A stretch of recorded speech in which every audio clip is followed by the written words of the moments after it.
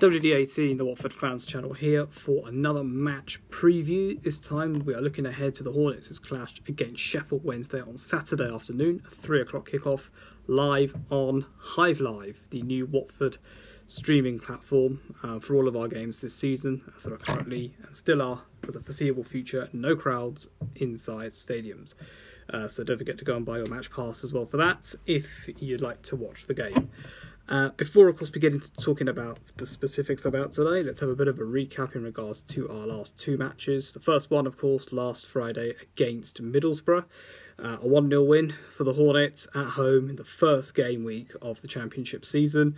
Goal by Craig Cathcart and an encouraging performance from Watford. I think I heard a lot of people after that game saying those two key words of job done, really, and it was a case of job done. And of course, you know, we come away with the 3 points. Lots of positive performances there. I think I look at the likes of Domingos Quina, Ben Wilmot, and João Pedro. I think those three in particular. Cathcart, though, an old timer, getting the goal for us as well, which it just proves how crucial some of those squad players may end up being this season. Although actually I call Cathcart a squad player, he looks like he's going to be a regular starter for us this season. And of course, midweek, a 1-1 draw against Oxford United as well. Ken Summer, King Ken, as he's now affectionately known as, of course, getting the equalising goal after Watford didn't play particularly well really throughout parts of the game. We finished the game with 10 men, with Martin Navarro going off injured and the Hornets having used up all of their subs. But of course we won 3-0 in the penalty shootout, and what a performance that was by Daniel Bachmann, saving us during the game and saving, I think it was 3 penalties in the end, which sets up I'm going to say third round tie. I was right.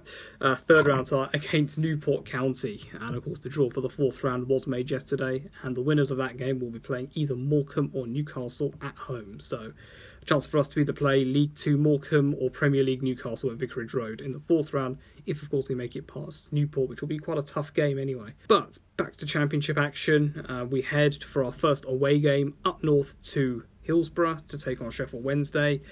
A side that, of course, have struggled off the pitch throughout in the pre-season, of course. They were given a minus 12 points deduction.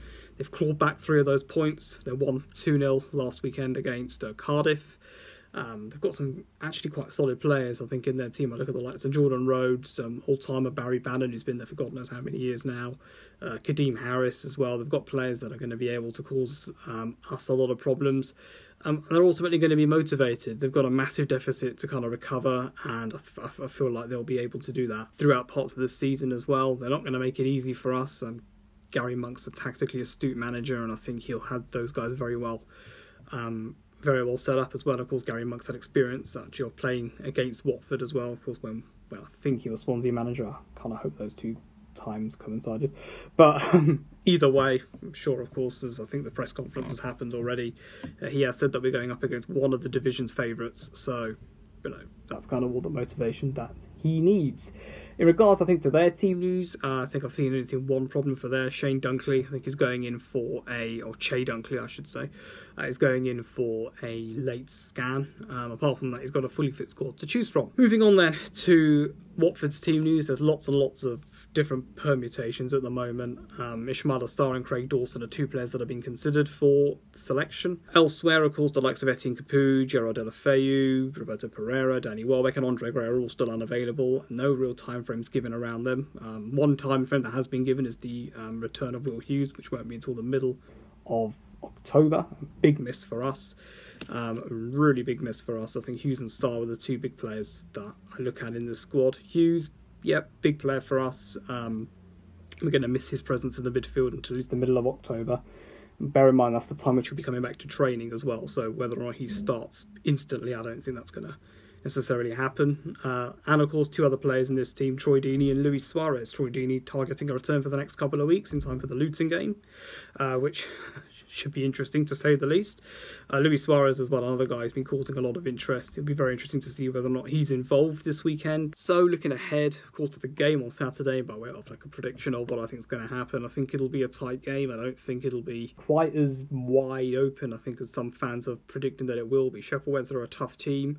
Middlesbrough were quite tough as well, and I think on another night Middlesbrough could well have taken a couple of their chances as well that they had. I ultimately think the team that we put out will be very reminiscent of the team that I think will carry on this season, closing in on the end of the transfer window now, and I think Vladimir Ivic, I'm sure, will be looking at the players that he has and kind of determining a squad from those players, of players of course that will stay. I feel like there'll be a lot of youngsters in this side, a lot of under 23s.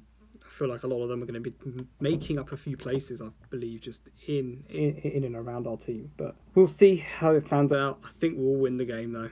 I'll go with the 2-1 Watford win. Not as nervy perhaps as the Middlesbrough game.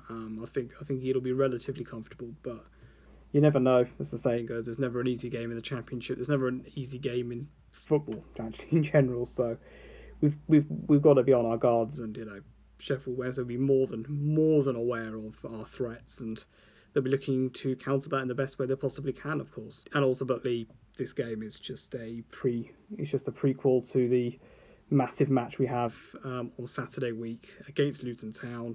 That's a massive game. That for me, that is a proper derby game. It's a derby game we've not had, when we were in the Premier League. That is a huge game. That is the game that we really want to win. Of course, we want to win every game, but there are some, I would argue, this season that means slightly more than others. And let's just hope we get the result on Saturday that will lead on to some good momentum for midweek and ultimately into next Saturday. Don't forget to like this video and don't forget to subscribe to WD18 if you haven't done so already. We're in for a very busy season. Don't miss out on any of the content. Have a good weekend, and I'll speak to you guys very soon.